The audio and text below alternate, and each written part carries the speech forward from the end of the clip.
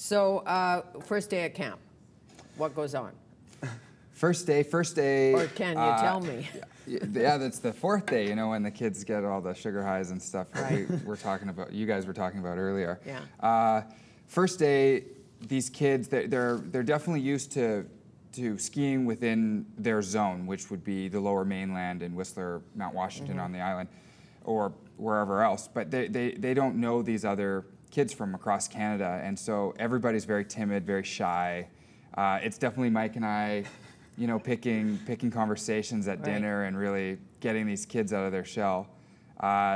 Day two, a little bit of the same, but they start going up the chairlift with each other and everything. And by day three, it gets a little out of hand. I mean, we're living the Cowboys with the kids. are there. Yeah. Oh, yeah. And racing? Well, we have the gate set up. We're training. We don't do any official races. Right. But yeah, we usually, there's some fun prizes given out and that kind of thing. Sure. So, yeah. Because as you said, everybody's not a pro. No. Well, everyone's in the ski racing. But Right. it's not a sanctioned race event. It's just a training camp so that they can take these aspirations. Go and back to their skills. teams, go back to their hood, and put it all together. Yeah. How great. So World Cup this year. Tell me how World Cup works. I know you go to Switzerland and Bulgaria and Italy and all of that. Well, you say goodbye to your home for about 3-5 months, and and you go over to Europe, which is the main chunk of it. And the World Cup schedule is just our bread and butter of racing. It starts off in Lake Louise, Beaver Creek in the States, and we're over in Europe, all the countries like you said, Switzerland, Italy, Austria, and we have generally a race every weekend. And all the fans come out. Not having any fun, of course. And speaking of fans, some night racing. Is there some night racing? Is it Switzerland? There's a couple night races, but Janyk would take part in most of those. Those are the slalom events. I see, not into the bar. The big one in Not Schladming. that race. It's Schladming, Austria. It's actually a really cool event where they're having world championships this year. There's 70,000 people that come out, and it's like a soccer stadium on the side of the hill. It's pretty spectacular. Flares going. Right. Yeah, it's. Well, you know, you must notice the difference. I don't know if it's like this anymore, but when I was hanging out with the skiers in Europe, the Europeans are, the skiers are rock stars. You know, Franz Klammer comes off the plane or something, and everybody wants autographs and all of that. And over here, not so much. Do you still see a difference when you go to Europe and ski and when you ski here and race? Yeah, I mean, the world has definitely gotten to be a smaller place with multimedia and all that stuff. Social media. But it's still the same over there. I mean, it's huge. Those guys are big names. I mean, in Austria and Switzerland, that's their Those guys. sport. What about you? This guy's not a slouch over there either. Well, that's the thing, because but it's great. You come home. I hear he was in the Olympics. Did you hear that? Someone told me. Yes. I heard so. Going back again, this one. Hope to be. Well, I'll be racing definitely World Cup and hope to be at the next. Okay, and Olympics how do they well. decide that? How is that decided? Olympic team, Canadian Olympic team. For the Olympic team, we have 4 spots.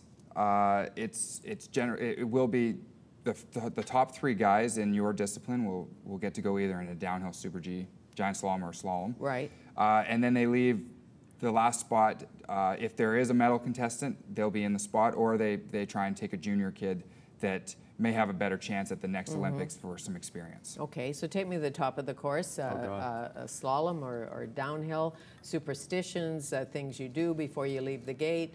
I used to be a lot more superstitious than I was. Like if I had a great race, I would try to keep the same long underwear, same turtleneck. Right. 2 years ago, Katy Perry was playing on MTV when I left my room. And I came 5th. Darn, too bad she wasn't in your room. I know, and I came playing on the TV in your room. Okay. And then I came 5th, so I took that song and put it on my iPod for the next 3 races until I didn't come top 10. But you know, there's things like that. Yeah. But I try to be a little more independent from those things. But there's always those little ticks, like clicking your poles twice before you go out of the start, or there's always those things. Whatever it takes. Do you have any? See, that's funny because I've spent my whole career being superstitious about not being superstitious. So I've tried to not be superstitious about anything, and you're like, get your mind out of there. This is why we're a good team, you know? Of course. I've definitely spent my whole life trying not to be superstitious about anything. Because what if you lose the rabbit's foot? You know what I mean? And then you've got it in your brain because it's such a mental game. Totally. It's a physical game, of course, but it's a big mental sport. Well, I think because you're all by yourself.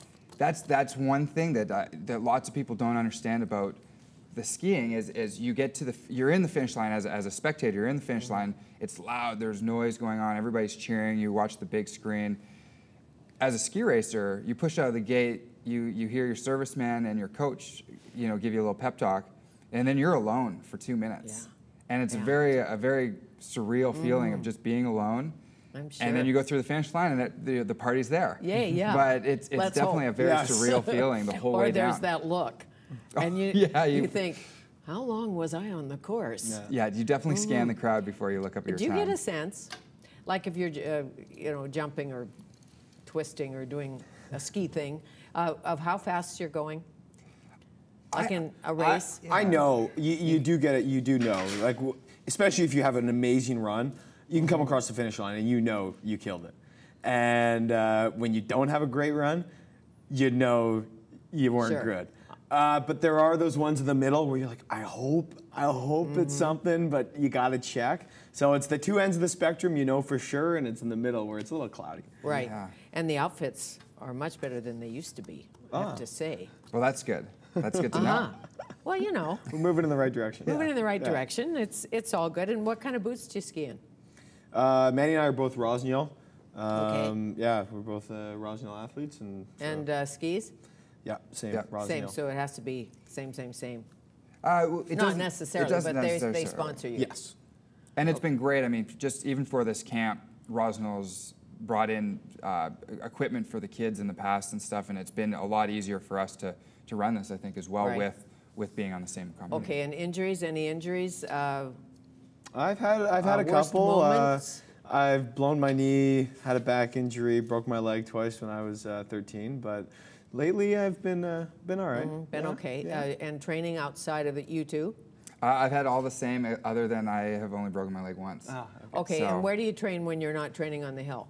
I'm presently in Calgary right now, training at the Canadian Olympic Center. Okay. And I will actually be going over to New York for the next couple months to be training with Steve Nash's trainer. So great. Just a little bit. That's a good trainer. Yeah, changing it up for the off season. Can you play basketball? I cannot, and hopefully it'll help me a little bit. But I think I'm far gone from being good at that sport. But is there another sport you love? I dare we mention hockey today? Maybe not. Oh yeah. How about Maybe that? we're going to have to just take we do have a hockey camp that we do on the ski team. We've done for 3 years, where we go out to Magog in Quebec, and we get together as a team and put on the gear and do a 4-day hockey camp. The videos should not be seen by most people, but it's still fun. Yeah. Sure, and as you know, if you've played a lot of hockey, usually you can ski a little bit. Yeah.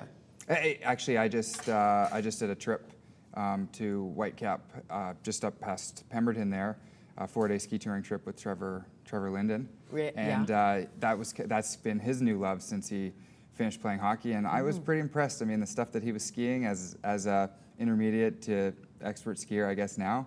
I know, he's strong, and it's some of the same moves, a little bit. It's a very similar position. You're in that race-ready position, and the stride in hockey is similar to before you were born, there was a Chicago Blackhawk, Eric Nestorenko, and he now teaches skiing at Vail. Oh, really? Yeah. After, retired, and there you blah, go. blah, blah, and he hadn't skied much, and he skis like a maniac. I don't think I'll be teaching hockey after I retire, though. But you don't know. Usually doesn't go that way. No, it goes the other way. You retire to the Swanee Resort in Sun Valley, or Whistler. How nice to meet you. So ski Very camp nice to meet you. starts. Thank When you. does it start? Tomorrow. Oh, tomorrow, so I'm too late. Wow, your application to get in. Yeah. Pretty much. I'll get Layson? No, you don't say that anymore. I'll buckle up. There you go. Okay. There you go. Nice to see you. Yeah, thank you. Manny Osborne-Paradis and Mike Janyk, World Cup skiers and Olympians.